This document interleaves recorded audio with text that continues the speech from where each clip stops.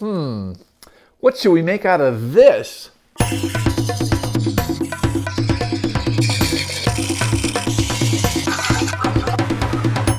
Hi, I'm Kent and welcome to Turn a Wood Bowl. Today I have this piece of Drake elm and I've got a crotch section. Now whenever you're out there looking for wood to turn, you're going to always want to try to find these V branch joints. They're really dynamic, and what happens inside here is what makes them so interesting. There's all kinds of tension where the two branches go in different directions. This piece is pretty unique because it's almost symmetrical and it looks pretty good on both sides. So what I'm going to try to do, and if we're really lucky, we're going to make two bowls from this one crotch. So let's go ahead and get started. Okay, before I make a cut, I really want to be able to visualize exactly where this cut's going to be going right through the center of the crotch. So I use a marker and I'm looking down on the piece and I can see where it's balanced. Now, one branch is going to be a little bit off-centered as far as the pith, but that's not going to be a big factor with this. So I'm going to draw that line out so I've got a clear idea where this cut's going to be made, and I'm going to flip it over and then look down that line again and continue that across the other side. I'm trying to get an even amount of material on both sides of this. Now I'm using a bandsaw for this, and I want to make sure that the bottom portion is as tight fitting to the table as possible so I get a good support and I'm not jamming up the bandsaw. You want to be super careful with the bandsaw and take your time. Keep your hands obviously away from the blade.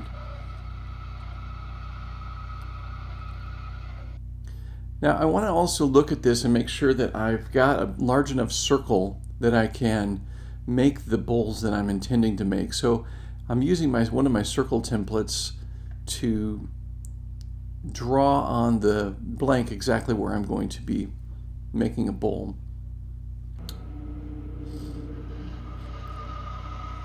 Now you want to be super careful and make sure you've got a firm grip on this. If you're not comfortable keeping that blank steady, you're going to want to make a sled to cut that.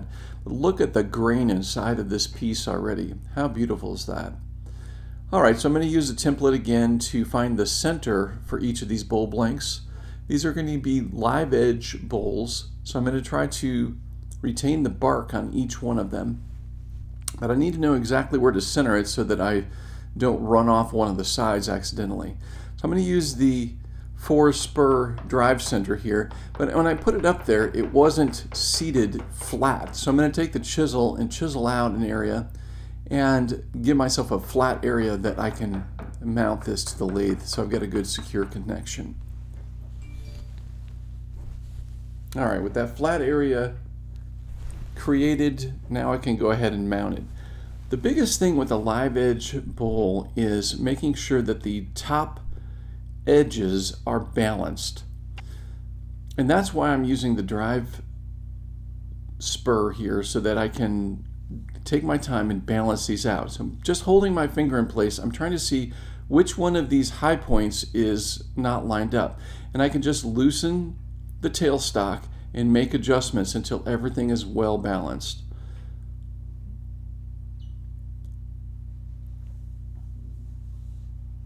Alright, I'm using a 1/2 inch 55-degree bevel swept back bowl gouge here, and I'm just going to start removing material to shape the bottom portion of this bowl. What I like to do is work on the corner and just make a nice gentle curve so I'm starting to see the shape of the bowl right away.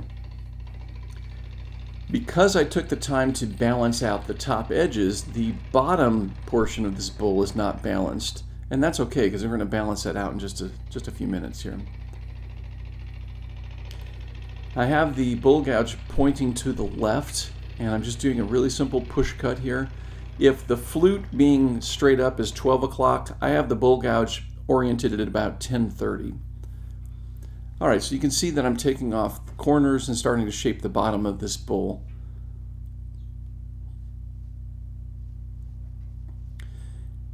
The center portion is unbalanced, so I'm going to make a simple face cut across here and level that off so that I can establish the tenon and the shoulder for this.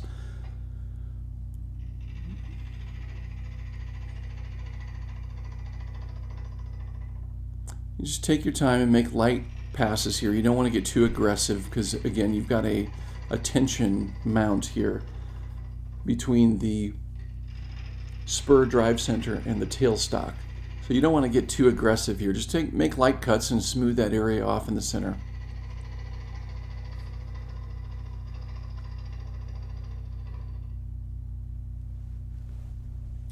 You can see how it's leveled off of one area, but I have a low spot below that. And if you listen as well, you can hear a clicking sound, and that is that negative space coming by. So you're cutting and then there's nothing, and then you're cutting again.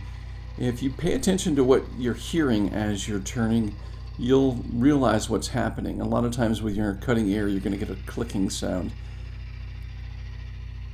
Also, this wood is wet, so you can actually see the areas that's being cut is a darker area or darker appearance because it's wet compared to the exposed wood. We're getting closer to having something in the center there, but I still need to take off more material. Now I'm making a push cut with the bull gouge flute angled to the right at about 1/130.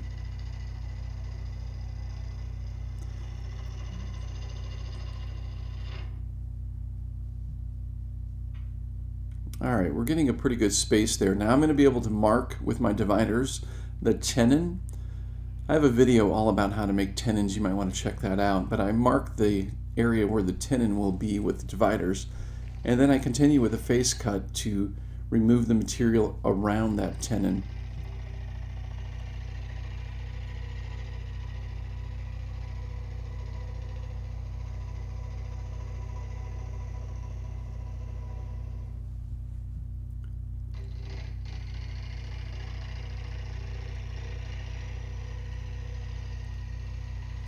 Now I also like to make a shoulder for my tenons.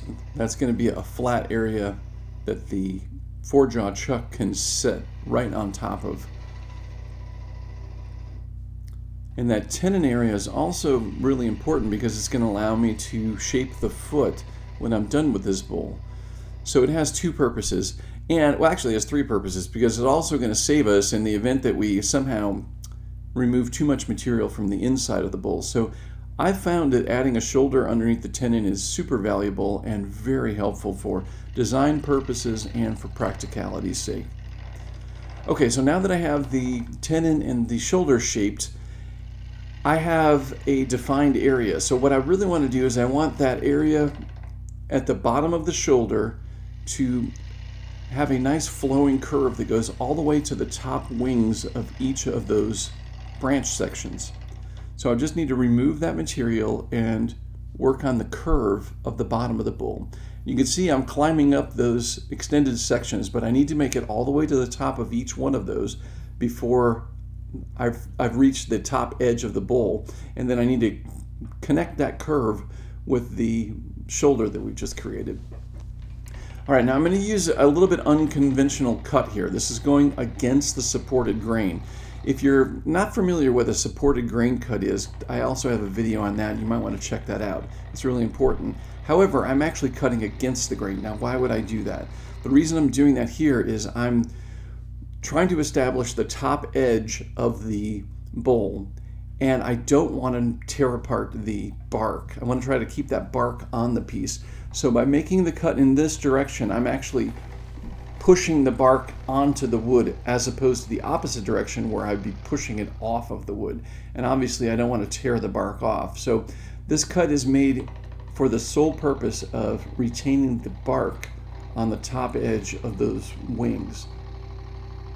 So what I'm doing, kind of like what I did with establishing the tenon in the shoulder, I'm establishing the top edge rim of the bowl.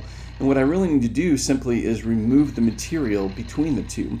Here I'm using a pulling, scraping cut with the left wing of the bull gouge to remove that material and to start shaping that curve and make a really nice, smooth flowing curve from rim to rim across the bottom of the bowl. Now you can see the shavings coming off of this are fairly large. That gives you a good indication that this is a scraping cut.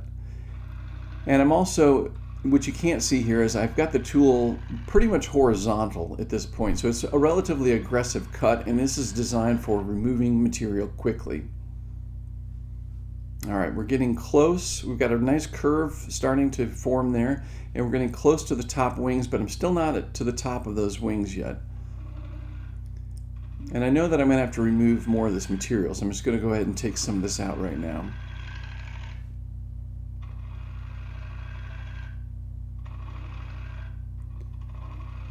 What I'm looking for is a curve. So when I look at the profile of this bowl, you're going to see one smooth curve. There's not going to be any bumps in it or any ridges or any high spots or low spots. I just want one small or one fluid curve through the profile of this bowl. Now I'm going to go back up to those wing tips, and I'm going to take off a little bit more. Now, because we're cutting air here and we're cutting wings, you're going to hear that clicking sound because it's cutting and then it's not cutting, then it's cutting. I have to be very careful that I'm not pushing into the bowl, because the bowl is going to give me no guidance whatsoever, and you really don't want to be pushing into the surface you're cutting. So what I'm doing is I'm applying down pressure on the tool rest and using the tool rest only as my guide. I'm lining that tool rest up with the same angle of the cut that I want to make. I'm pressing down into the tool rest, and then I'm just shifting my body weight, so I'm making a very smooth pass along the tool rest. It just happens to be in the same path that there's wood coming by.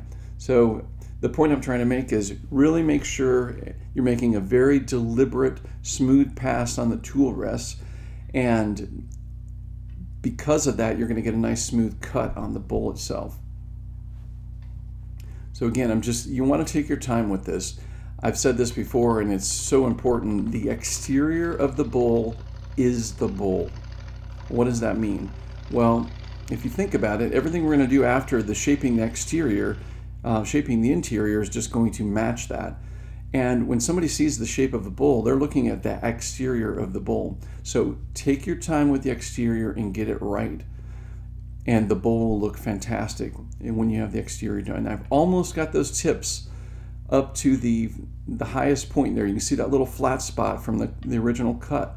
I want to remove that, so I'm going to just nibble off a very small amount here, and then we'll take another look.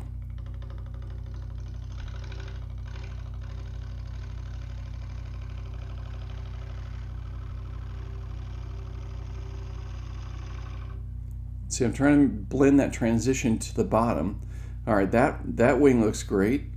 That wing's not quite there, and that wing's almost there. All right, so just a little bit more.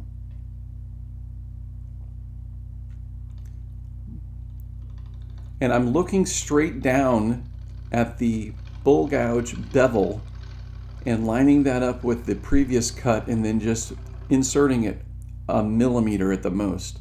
Now I can also see that I'm making a hump down here, because the more material I remove from the wings, the more that it's changing the shape of this exterior. So I'm going to remove this hump with a scraping cut here, so that I have a nice fluid curve to the bowl.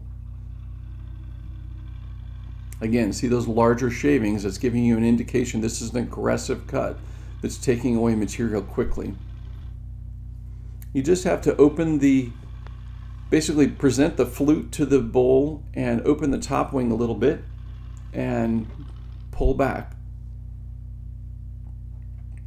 All right, so that wing is taken care of. That wing, not quite, and that one's really close, but there's still a little bit of flat edge there. We can fix that with a little shear scrape. First, I'm going to use a scraping cut. Now, this is kind of a blend. You can see that the handle's slightly dropped there, so that's almost a shear scrape, but not quite. This is more of a scraping cut. And you can also look at the shavings coming off. There's a lot of large shavings coming off. That's a scraping cut. That's not a shear scrape. Now, when I drop the handle and I change the angle of that lower wing, this becomes a shear scrape. Now, this is a refining cut. What this is designed to do is to refine the surface of this, take off any tool marks or any rough spots, and leave a really smooth finish. You can also see that the shavings coming off are much finer and smaller. It's a good idea to stop and check as you progress. Also look that I have the tool rest at about 90 degrees to the tool. This is not a typical push cut support for the tool rest, but this instead supports the bowl gouge really well for scraping cuts and for shear scrapes. Now I went back into this with more of an aggressive shear scrape because I'm seeing a high spot there that I'm not liking, and I really want that curve to be right. So again, with the exterior of the bowl, take your time and get it right. What I'm looking at here is the full shape of the bottom of the bowl from my vantage point, looking down on that. I'm not looking at just the tool area where I'm working. I'm looking at the full shape and the full curve of this bowl, and I want that to be a smooth curve. Now here I'm using a shear scrape. You can see the lighter shavings coming off, and you can see that I have the handle dropped. This is just to smooth off the surface. When you do this, the shear scrape well, you can leave the surface so smooth that you barely need to sand it. You can start at 180 grit or even 220 or 240 grit because the surface is so smooth. I have a video all about shear scraping. You might want to check that out because it's a great technique to use, especially with the swept back bowl gouge. All right, the shape is looking really good. You can see there's a little flat spot there by the shoulder that needs to be addressed. So I'm going to blend that transition area from that flat spot to the curve of the bowl using a gentle shear scrape here. It's kind of a combination between a scrape. A pure scrape is about a horizontal position, and a shear scrape is the tool is at about a 45-degree position with the handle down on your hip. And it's more of a shear scrape is more of like a shaving versus a cut. This is a scrape cut right here. That's the one thing I love about the swept back bowl gouge, and that's why it's my preferred bowl gouge, is because it can do essentially 4 cuts. You've got a push cut, a pull cut, you've got a scraping cut, and a shear scraping cut. And between those 4, you can do pretty much anything.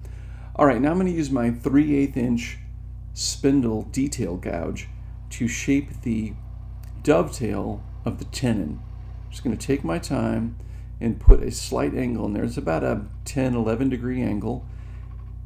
And I want to make sure that that shoulder is nice and smooth because that's what's going to be receiving the top of the forejaw chucks, or the top of the jaws rather. And you want to make sure the inside bottom corner of that dovetail is nice and clean so that the jaws can grip it firmly and not have any obstruction. Okay, so there's the exterior shape of the first bowl.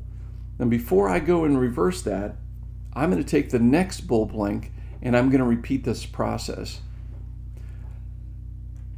The cool thing about doing this way, instead of going through and making one bowl completely and then coming back and making another one, is you're saving a little bit of time. I've got everything set up and I basically can repeat that exterior process with this bowl pretty quickly. Here again, I'm lining up the top edges of the bowl and I'm loosening the tailstock to make very minor adjustments. But what I'm trying to do is get the tops of each one of those pieces to be lined up. So when this bowl is finished, each of the top wings has the same height off of the tabletop. Spending a little time here will have very positive effects on the overall bowl. Now I really want to tighten that tailstock up because we've got wet wood here, and as I turn I'm going to continue to tighten that tailstock because the 4-spur drive center and the tailstock are going to continue to dig into that wet wood, so we need to continuously tighten them up. If I don't tighten them up, those fittings or those connections can become loose. So I'm going to work the outside corners of this piece. I'm using the 55-degree bevel swept back bowl gouge here. If you want to learn how to make your own swept back bowl gouge, and mine is 55 degrees, and if you want to do a different angle on the nose of that, you can.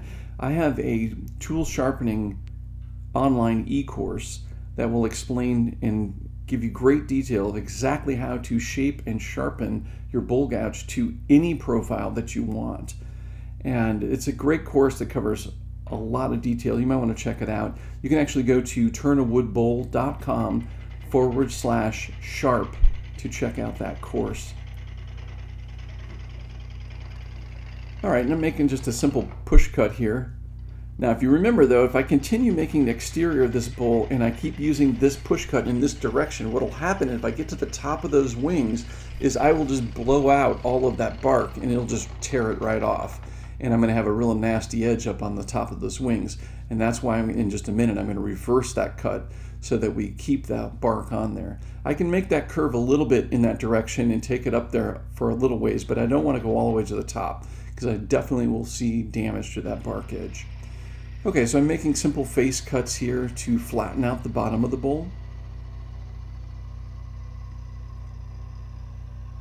And this is a push cut with the bowl gouge bevel, riding the bevel and having it essentially on center. I'm going to go ahead and mark for the tenon. And we'll continue with those face cuts to remove the material around the tenon and the shoulder. I've got the flute angled at about 1 o'clock here, just pointing in the direction that I'm making the cut with the bevel, riding the bevel on the surface. If you want to learn more about riding the bevel, I have a video all about riding the bevel.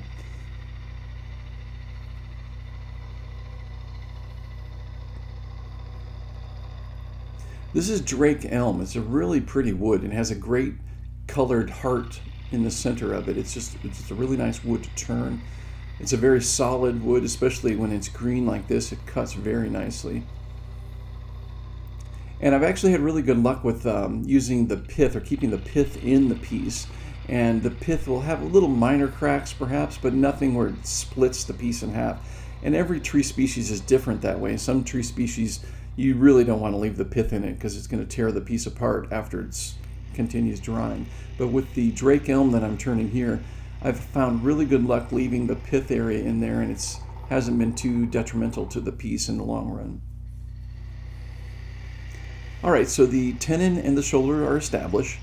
I'm going to make just simple push cuts here to establish the curve and shape of the bowl for a little bit.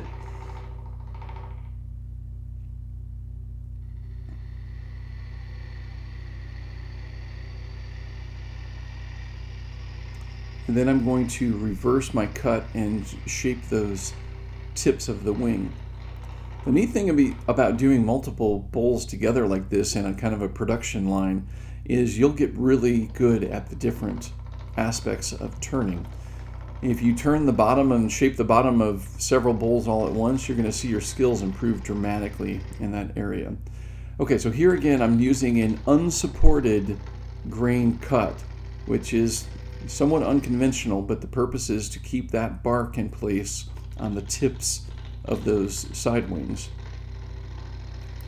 And what I'm going to do is I'm going to establish the top edge of the bowl, and I've already have the bottom edge of the bowl established with the tenon and the shoulder, and then I just have to merge that curve between the two.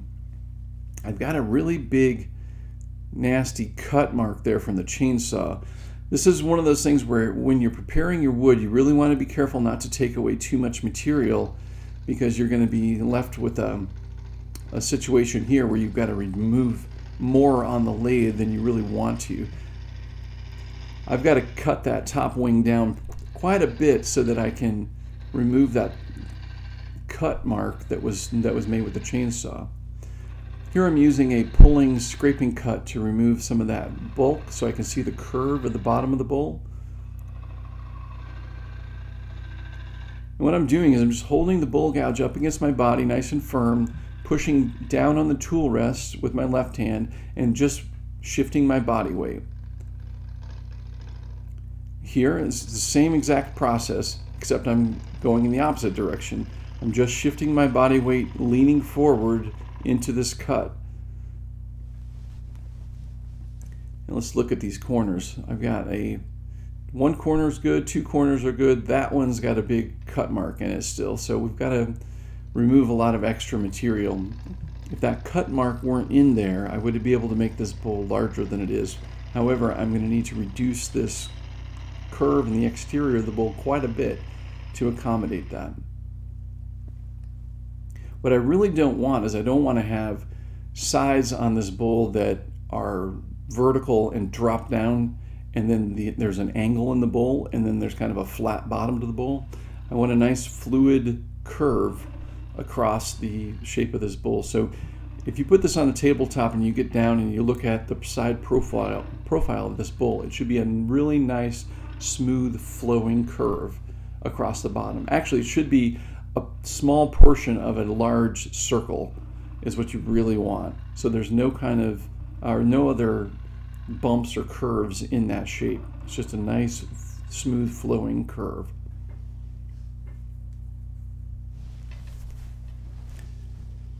So I'm transitioning here from removing material in that curve area and then taking the top wing down just a bit to remove that material on the one wing that's got the cut mark on it. So it's a push cut here, and then I was using a pull cut to remove the bulk of the material in that curve. Still got a little edge there. If you're liking this video so far, do me a huge favor and click that like button below the screen. Yeah, the little thumbs up, go ahead and click that for me. I greatly appreciate it. Thank you. Okay, I still need to take that edge down. So this is almost my vantage point of what I'm looking at. I'm looking straight down on the piece when I'm making that cut. It's just a touch there. That's looking really good. But now I have the curve is a little bit bumpy. So I need to take some of the high spot off of that curve.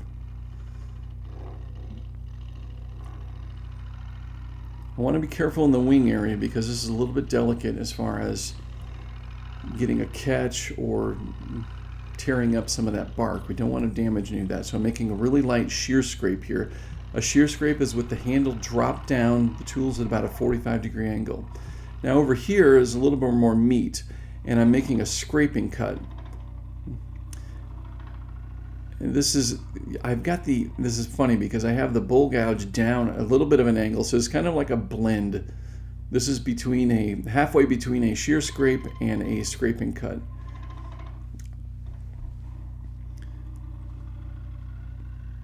And the more I'm pushing that wing into the bowl, the more aggressive the cut becomes. And I'm doing this to shape that curve. All right, so everything's looking good there. I'm going to bring the spindle detail gouge back and shape the tenon.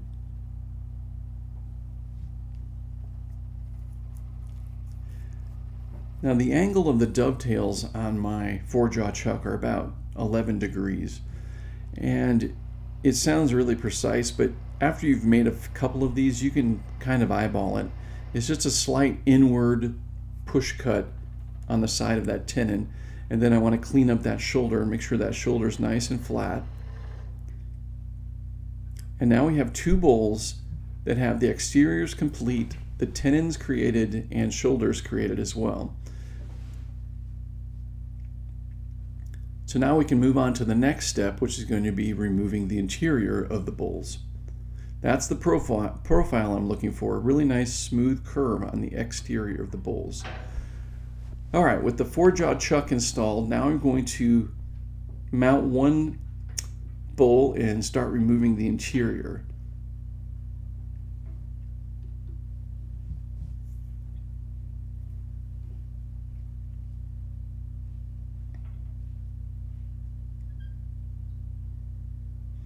This is an important step right there. Make sure you turn the piece by hand first to make sure there's no contact with the tool rest, because you've got these extending wings that are pretty delicate.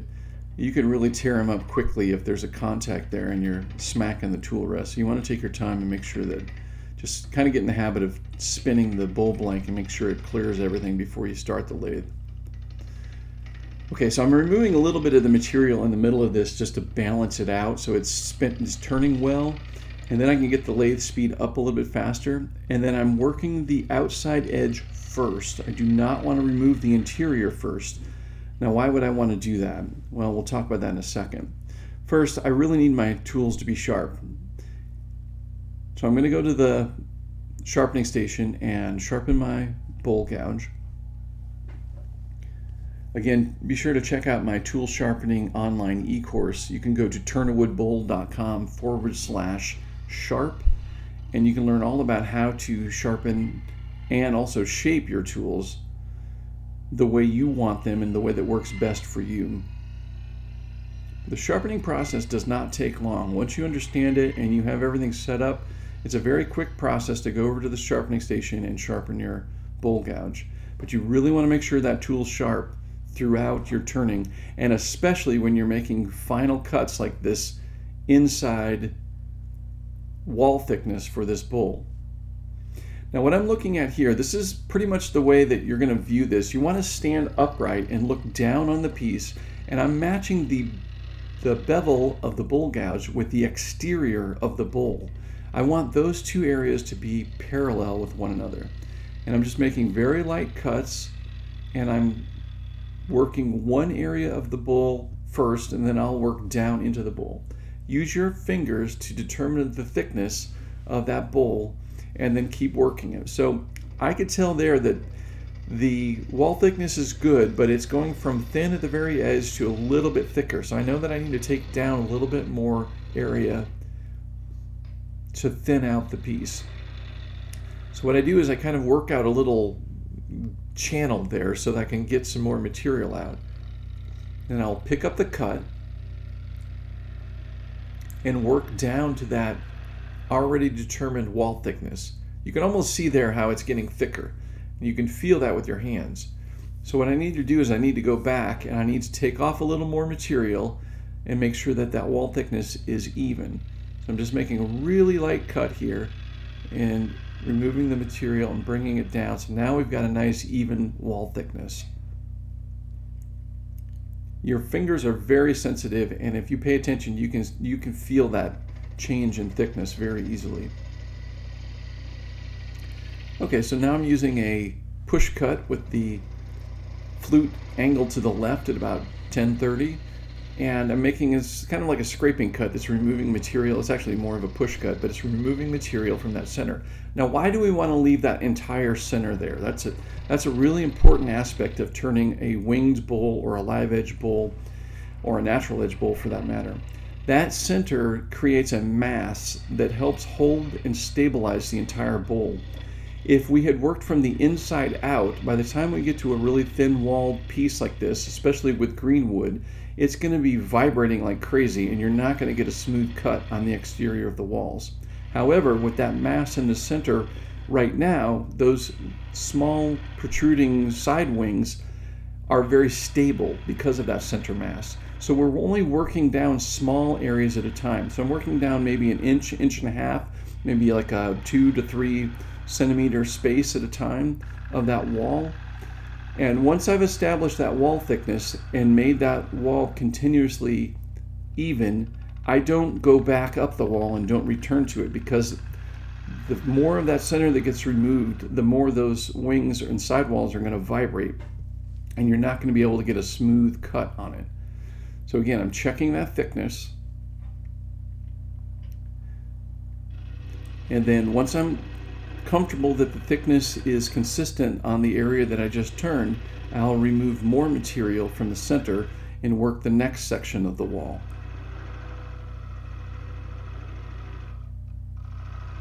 But you want to keep that center mass in there to help support and stabilize your turning right down to the very end when you're done with the bowl.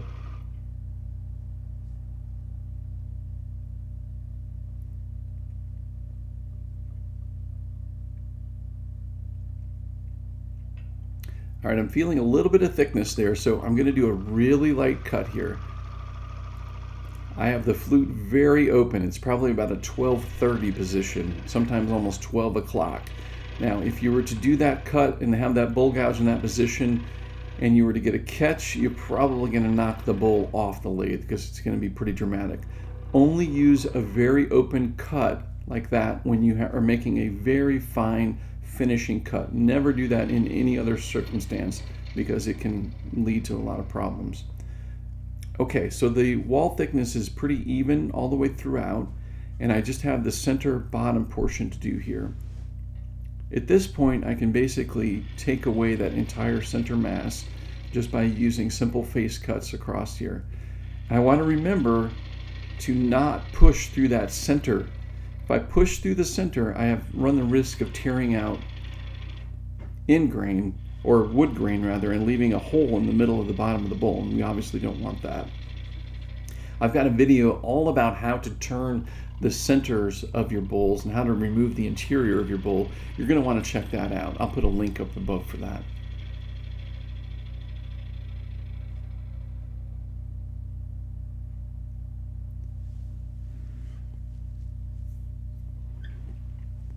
Okay, everything's looking good there. I'm going to take this off and we're going to put on the next one. The nice thing again about doing this process and doing multiple pieces at the same time is everything's already set up. We already have the chuck in the lathe, we already have the tool rest there, so it's a matter of just putting it on and picking up right where you left off. And the really great thing is it's excellent practice, because you just did this, so now you're going to repeat that, and you're going to pick up skills, and you're going to do things a little bit better the second time, each time you do multiple pieces.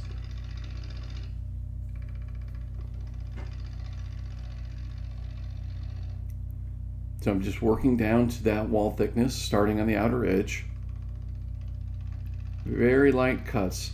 And again, I'm matching the bevel of the bowl gouge to the exterior of the bowl. That way I'll know I have a parallel wall that's going to be evenly thick.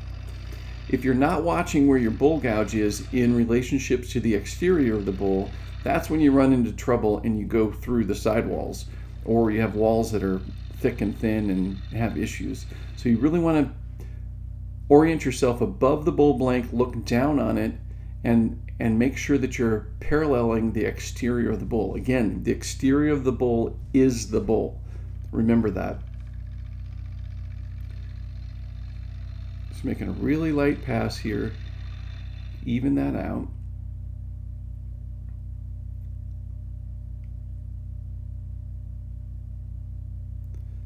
All right, so that looks good, and I'm going to take some more of that center down, and then we'll work the next section. You just want to work down the side wall and make the wall thickness even, a little bit at a time, and don't go back up the side wall.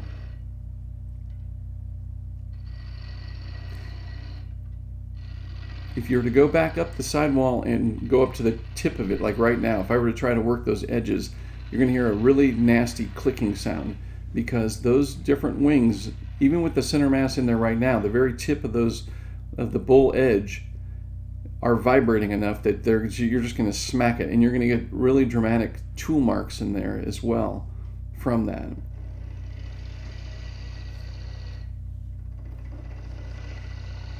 So I take the center down a little bit. There's still a large mass in there, even at a lower level.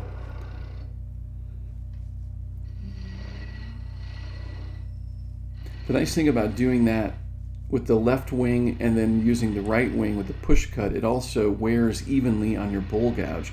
You want to be sharpening both sides of your bowl gouge, and you want your bowl gouge to be balanced when you're sharpening it. If you're using everything with one side, or if you're cutting everything with one side of your bowl gouge, you're going to be kind of wasting the material on the other side. The nice thing about this technique is you're using both wings of that evenly. Both of them need to be sharpened, and they kind of wear evenly. Now here there's a little bit of a high spot or an edge, and I really want to make sure that I hit that and I don't add to any more trouble. I don't want to go too deep in another area and make it thinner than normal. So I want to mark that area so I can clearly see it, and just make a really light pass that takes care of that little high spot. Okay, and I'm feeling another one right here. So I'm going to go ahead and mark that. Take your time and mark it with the pencil. That's going to show up really well when the lathe is turned on. All right, there we can see that pencil mark. And I just need to make a very light cut. I have the bowl gouge open at 12 o'clock here. Very dangerous position. You just want to make sure you're making a super light cut when you have the bowl gouge in that position. And that's it. Nice and smooth. All right, so we can continue removing some of the center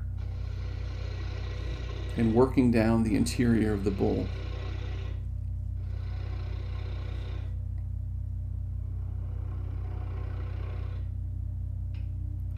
There you can see I was using the left side of the bowl gouge, now I'm using the right side of the bowl gouge.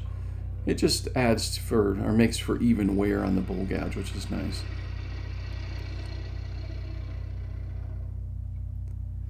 Now the reason we slow down in the center is because that center is rotating slower than the rest of the mass of the bowl. If you want to learn more about that, check out my video on the wood lathe speed. And basically I explain in there why that center is moving slower than the rest of the bowl.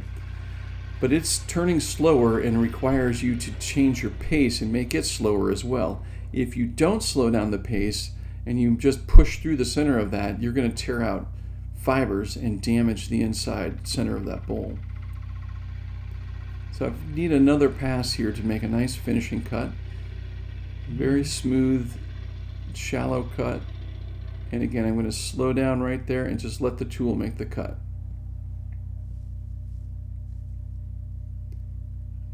All right, that looks good.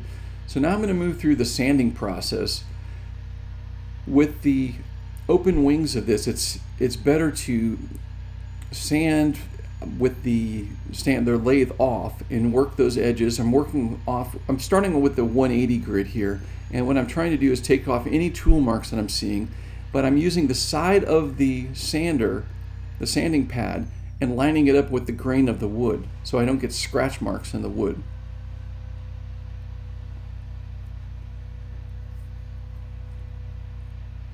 And I'll do that with both the front and the back. Now I'm starting at 180, I'll go to 240, and then I'll go to 320 to sand both of these bowl blanks. Now I will turn the lathe on to work kind of the mass of the center, but I'm not going across the very middle of that. If you go across the middle of that, you're going to make an extra divot, and I explain all the details of that in my sanding video. You're going to want to go check that out. Instead of going across the center with the lathe on, you go across and clean up the center with the lathe off. And I'm only rubbing with the right side of this sanding pad, and I'm attempting to line that up the best I can with the grain of the wood so I don't make extra scratches.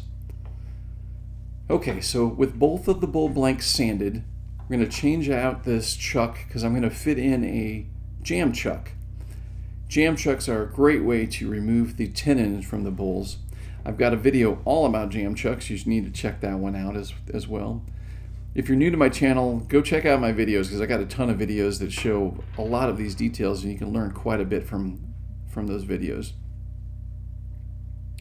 All right, I'm using a piece of foam here to pad that, and then I'm lining up the tailstock mark on the bottom, which was made originally when we first started, and that's going to orient everything, and we'll have a nice smooth rotation here. So I'm going to take with the bowl gouge, I'm going to make a push cut in towards the headstock to remove the tenon. The push cut towards the headstock is really good here because it's basically reinforcing the support of the mount of this piece right into the headstock. If we make a lot of pushing cuts or face cuts across that, there's a chance you can dislodge this from its mount. Now I'm scooping out a little bit of the inside bottom of the foot because I want the edges of the foot to touch the tabletop but not the center. I don't want it to wobble there. Now I've switched to my 3/8 inch spindle detail gouge, and I'm going to continue shaping the inside scooped out portion of this foot, and then I'm going to start reducing this little nub that is holding on to the tailstock. Just making an angled push cut in towards the headstock and nibbling this down. Now if you're not comfortable doing this, you can stop right here. You can cut that off with a knife or a small saw, or you can sand it down. But what I like to do is I like to come in here and just make a cut across here and then rotate the spindle detail gouge into that little V-shaped nub and sever it off. And I'm pushing in now, and I'm going to power off the lathe, and now I'm going to turn this by hand, and it's going to cut through those fibers and remove that little nub. I'll still have a small little portion there that I need to sand off, but it's really easy to deal with. Now we'll get the next bowl and we'll do the same process. I think you can see here now how nice it is to do multiple pieces at the same time in the process of doing each step together. I didn't have to rearrange anything or set anything up. It was all there for me, and basically just pop it in there and remove the tenon with the push cuts just like we did the previous one. Make a little scooping cut here to make sure that those feet touch the table and not the center of the foot. And then we'll switch over to 3/8 inch spindle detail gouge.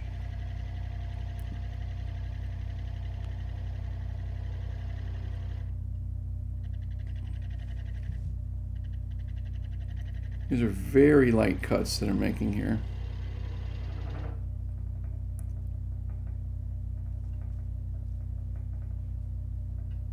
And then we go into just really light angled cuts to reduce that nub down.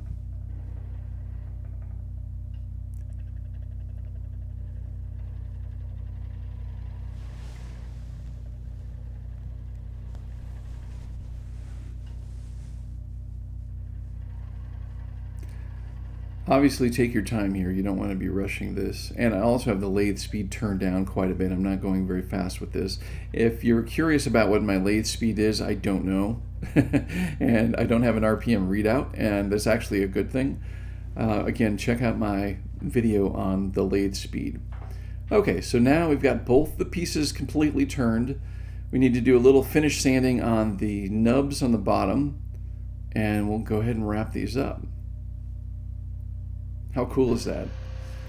All right, I'm just using a little 2-inch foam mandrel sanding pad here to take off that nub area in the bottom. You really want to be careful not to bump into the foot ring around there, because it'll take a notch out of it very quick. Now I use a wood burner to sign my bowls. I like to take my time and make a really nice signature on these. And it's interesting because the tip and the temperature will vary based on the wood species. This wood is very wet, so it's taking a very high temperature, and I'm using my chisel tip here to make the signature. All right, now I'm going to move over to one of my favorite finishes here. This is tried and true brand Danish oil. Now Danish oil is linseed oil, and in the case of the tried and true brand, this is only linseed oil. I can't emphasize that enough. This is a polymerized, I can never pronounce that properly. I think it's polymerized. You guys can correct me in the comments, I'm sure. Polymerized, I think that's how it's pronounced. But basically, it's not boiled in linseed oil, and there's no chemicals in it, there's no metals, there's nothing. It's just pure linseed oil, Danish oil. It's very natural. It's the best on the market that I've found. I love it. If you want to check it out, go to my website and look at recommended equipment, and then go into the finishing section, and you can see both this Danish oil and the tried and true original finish, which has the Danish or linseed oil and beeswax. I love both of those finishes. Look how beautiful this piece turned out, or these pieces turned out. Look at that. You have two mirrored matching pieces from one crotch section of Drake elm. This is fantastic. I'm very, very thrilled to get two pieces out of that one chunk of wood. So there you have it. There's actually two bowls that were hiding inside that piece of crotch wood. Now, you never know what you're getting into when you're turning a piece of crotch wood. Usually there's something really interesting in there, and it usually has something to do with the dynamic patterns and the tensions that were inside that wood as it was growing. Now, this particular piece was cut right in half, and we made two bowl blanks out of it. I could have taken the entire piece and turned one deeper bowl that would have gone through the pith area. I've turned some of this Drake elm in the past, and I know for a fact that the pith is pretty tolerant as far as not cracking. Now, some trees and some species aren't that great for leaving the pith inside the bowl, so you're going to want to experiment on the wood that you have available to you locally, and experimentation is the best way to know what's going to work for you.